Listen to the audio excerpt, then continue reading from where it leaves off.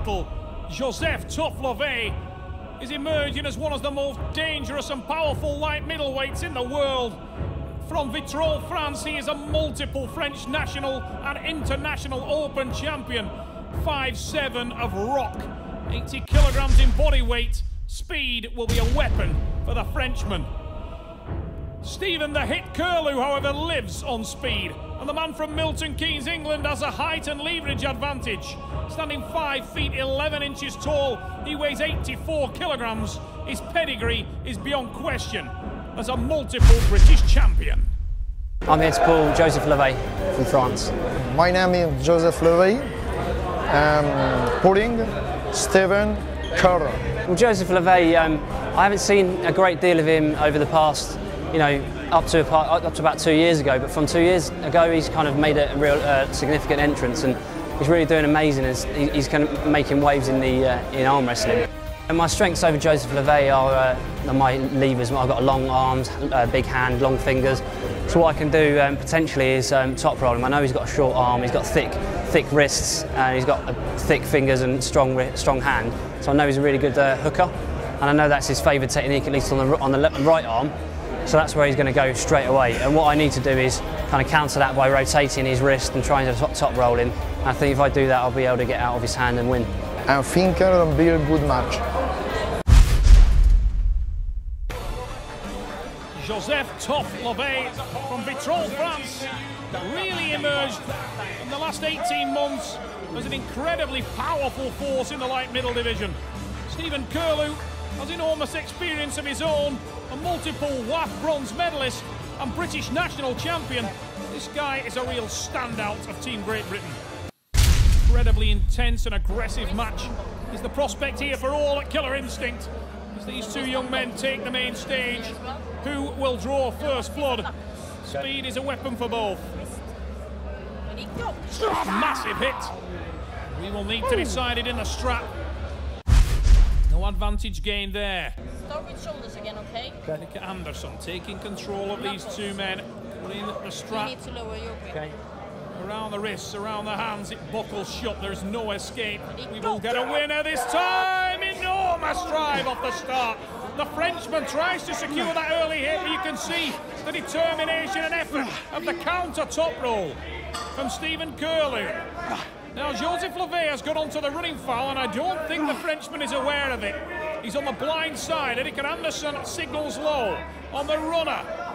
But the arm strength of Lovei is clearly massive in the opening round. And Stephen Kirlew is in an awkward position there, can't keep on his shoulder, but he has seen that the running foul is applied. It will be a restart. Oh, okay. Joseph Lovei wasn't aware, just found out, but it will give him confidence that he does have the power when the match stops.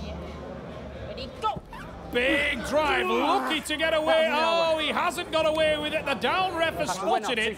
It's a second foul, and the first pin goes to Stephen Kirlew, not the way he would have liked to win it. And you do feel for the Frenchman. Joseph Lovei looked like he had certainly comparable arm strength, yeah, but it's a clear foul there, and he does gain an advantage. Yeah. Go for his hand. Got him this time. Go for that hand. If it slips, where you were getting that top position, Yeah. stay on it. Come in, hold. I keep going low on the hand. Yeah. Every time you take his hand back, you're letting him bring it back. Coming back, letting him bring it back. Stay on top, come back a little bit. Just pull back a little bit more. J'ai l'impression que c'est aux à-coups, là, les deux fois que les a mis aux à-coups. Ok. Concentre-toi là-dessus. Je vais aller plus vite là.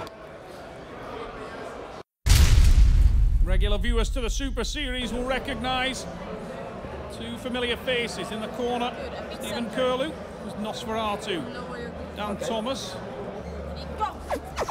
Giant Gregory Schneider in the corner. Joseph Lovei. No surprise we are in the strap. Both men hitting, no advantage gained. Yeah. Both men rotate to try to attack the fingers of their opponent and end up in the strap match. Nowhere to run again. So in the opening round, the arm strength of Lovei was definitely dominant, but a nice rotating top roll, and the hand control is secured by a very thoughtful looking Stephen Kirlew. He's trying to pick his punches now. He's got a little bit of hand control, but look at the arm strength of Lovei. trying to soak up the hits. Drive from Stephen Kirlew. He's got that secured and he'll try to time the hits, time the attacks. This is all good stuff for the Englishman because the hand and wrist of Lovei will be furiously building the lactic acid up. Now he'll try. Oh, elbow foul there, and I do feel that that may have been done intentionally by Lovei. A little bit smart, but Good. it was significant enough for him to go on to the full foul, and he hits hard again, but he's sucked into that top roll, rotating control again by Stephen Kirlew, and Kirlew has total hand control. The arm strength of the Frenchman is certainly high, but he won't stop the try-press. Oh, what a tremendous transition there. Watch this from Kirlew. A little bump across, then he rotates around, presses down, keeps on the bone, waits for the breath of the Frenchman and applies again. Stephen Kirlew with a win. Absolutely a lot better. Did you get on the tricep on that one? Don't know. It looked from the back that you were getting. He's so strong. He is strong. Even here. Can't even take his hand down, even when I've got his hand. Il est très fort au tirage, hein? Utilise tes doigts, hein. Oui. Ça va être dur, là. Hein. Oui. What a powerful man Joseph Tough Lovei really is. Super strong athlete. Wrist on both. Really lower your grip. exploded onto the circuit in the last 2 years as a real danger man. Both men happy to go to the strap again. Initiation from Stephen Kirlew. And that little counter rotation from Joseph Lovei, just allowing Stephen to roll over that top, the index finger knuckle. Look at that from Kirlew again. He secures hand control, but the arm strength of the Frenchman is remarkable. Massive elbow foul from Kirlew there, and he was aware of it. Yeah. Look at Anderson, right on top of that.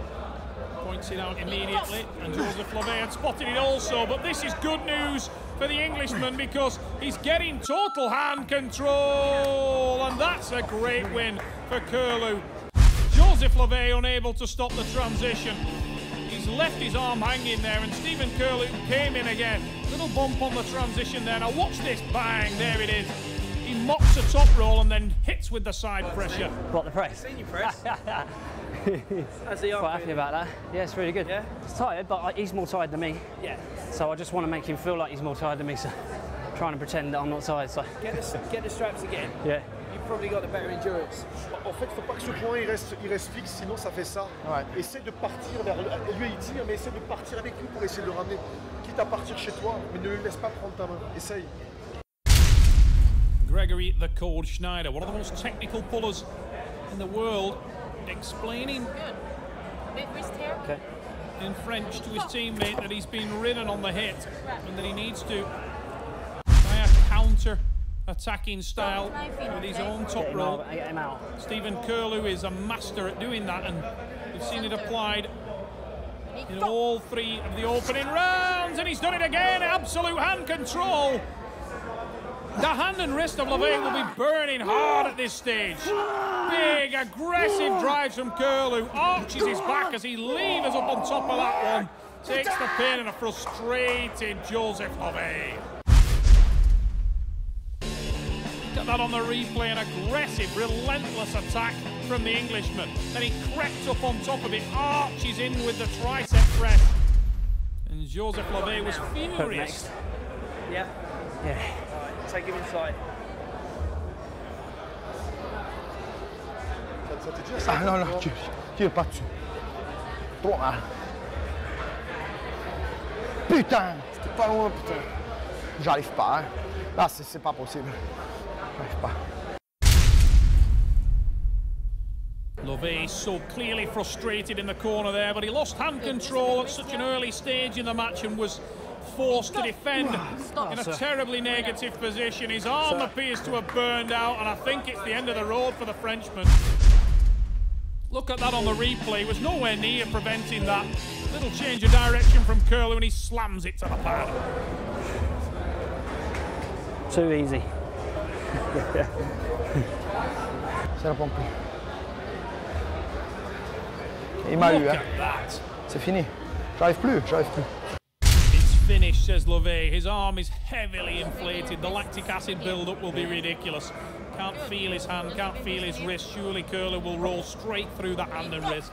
I really don't see a way back unless Kirlew slots it into a hook, and he does. The Englishman going for one on the inside for pride to see if he can mix it up with Lovei. But I think he'll have done immeasurable damage to the arm of the Frenchman. And whilst Joseph is a battler, surely he can't contain Kirlew, because he can engage his own hand and wrist. And he's flat-wristed now. He has no control in the match whatsoever. And Kirlew just does what he wants with him on the hand and wrist. No chance to move there, and a laughing acknowledgement there from the Frenchman. But you can see what a disadvantage he had there. He couldn't close his own hand and wrist, and Stephen Kirlew had fantastic position throughout. The arm strength of the Frenchman was astronomical, but he was put in bad positions early. And Stephen Kirlew with an impressive victory here in